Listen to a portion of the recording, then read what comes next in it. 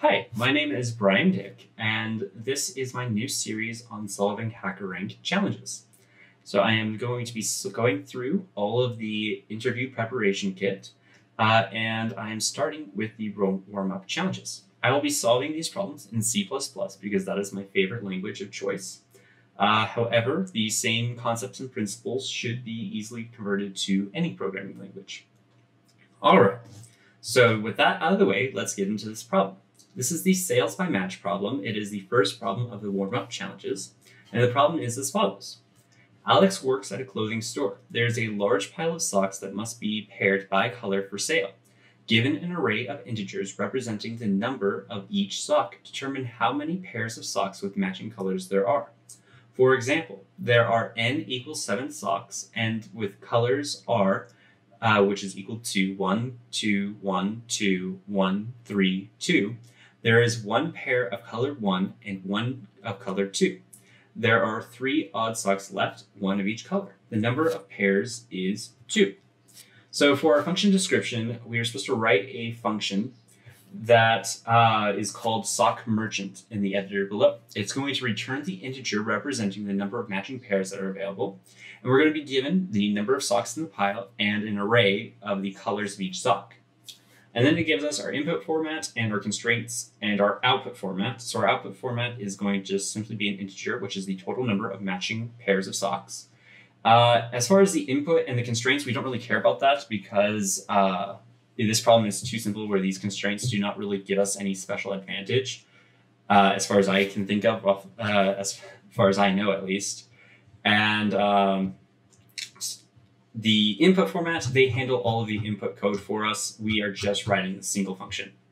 So here's the sample input. The sample input takes in 9, and then this sequence of numbers where it goes 10, 20, 20, 10, 10, 30, 50, 10, 20.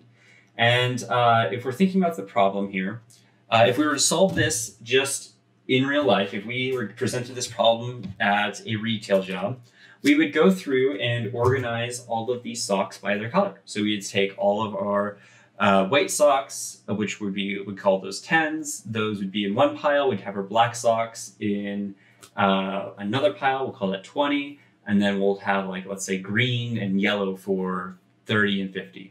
Just something to give it. And we would then, once we had them in piles, we'd start making pairs, and then we would have whatever's left over after that, we'd be able to count the number of pairs. So a good way of solving that programmatically would be, we could go through this array and we could say, okay, well, I have a 10. So let me create a dictionary, and my key is going to be 10.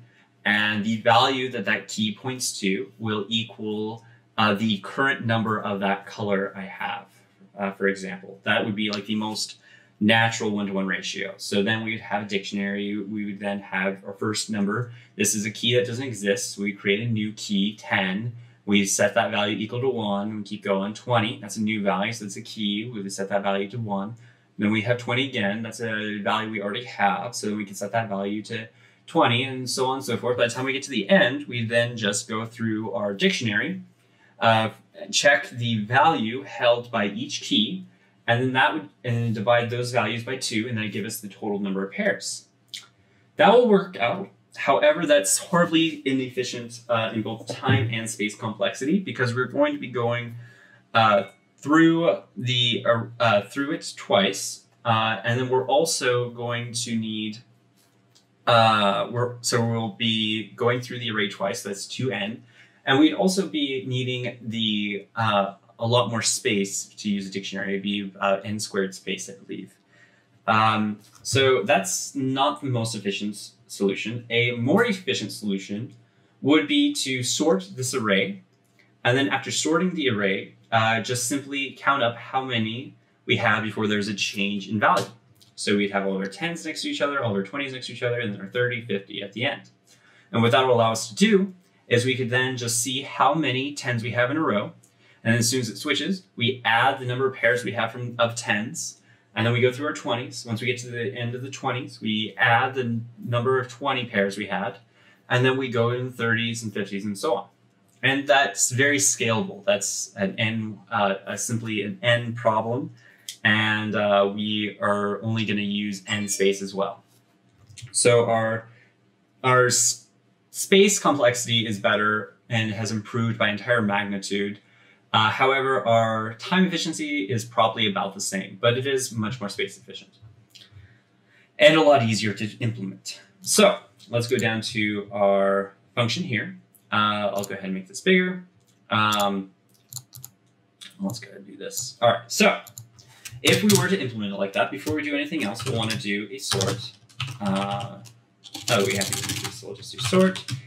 Sort takes in two parameters and a pointer to, or an iterator to the beginning. So we can get that from vector just by doing the name.begin and an iterator to the end. And if you don't know what an iterator is, Google it. No, Google it for a better explanation. But basically, it's a pointer to that location in memory so that it knows how big of a step to take in memory to get from the start of the first value to the start of the next value. And then it also knows this is just giving you the space in physical memory where to look for these values. And that helps things be a little bit more efficient than other languages, for example. But we're going to go ahead and just sort this first. We don't really need to think about the depth of how the sort function works in C /C++, but we just know it works in this case. And then we're going to go ahead and start setting some values. So first, we're going to have an int value, and we're going to keep track of the number of pairs found. So currently, we have no pairs because we haven't looked for any yet. So I think that's pretty fair to state. We also want to keep track of the current color we're looking at. So we're going to call that cur num, because in this case, we are looking at numbers. And in our current num, in this case, is going to be the very first element of this vector. So this is the current color we are looking for. So there's that. And then we're going to want one more integer. This is going to be our cur run. So what current run represents is this is the number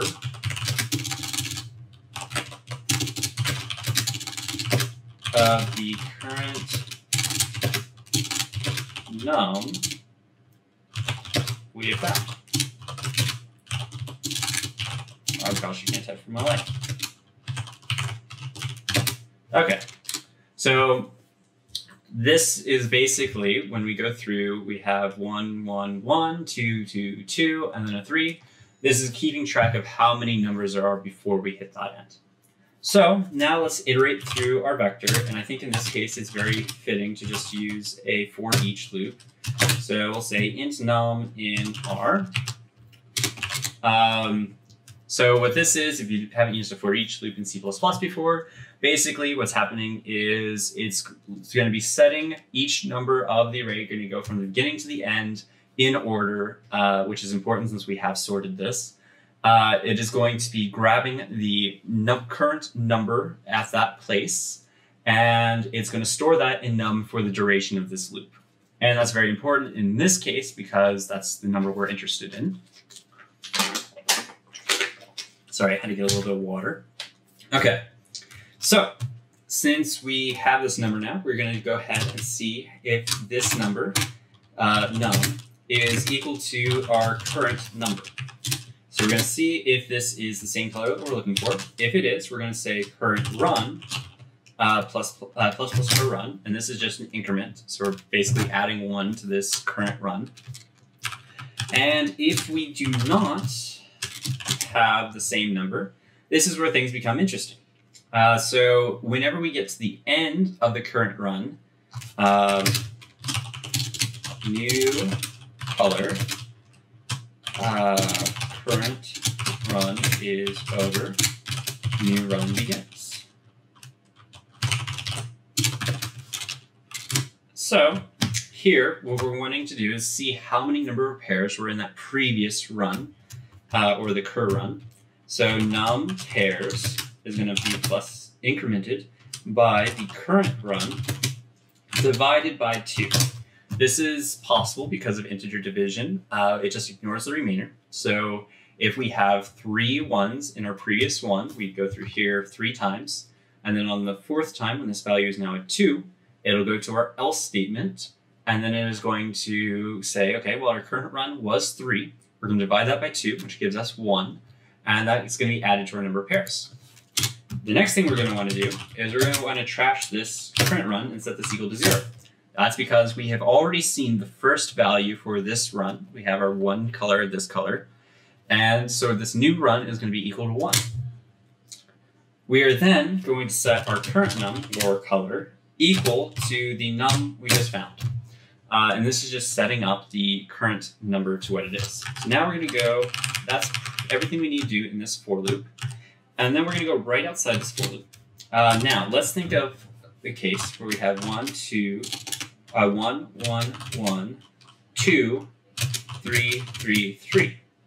So in this case here, since the last 3 numbers are all the same and have one pair in it, this will give us the wrong number as this currently stands. Our number of pairs is not accounting for this final pair because we never go into this else statement with that final run. So what we want to do is before we return any values, we want to account for that final run.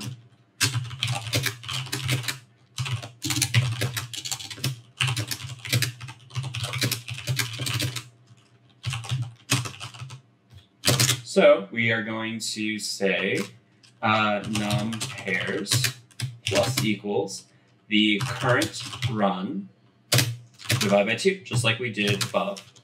And then now we're finally allowed to return the num pairs, and that should be it. So let's go ahead and run our code. And it's processing. Okay, cool. So we pass all of the test cases, which are just the sample test cases. So we can go ahead and submit this.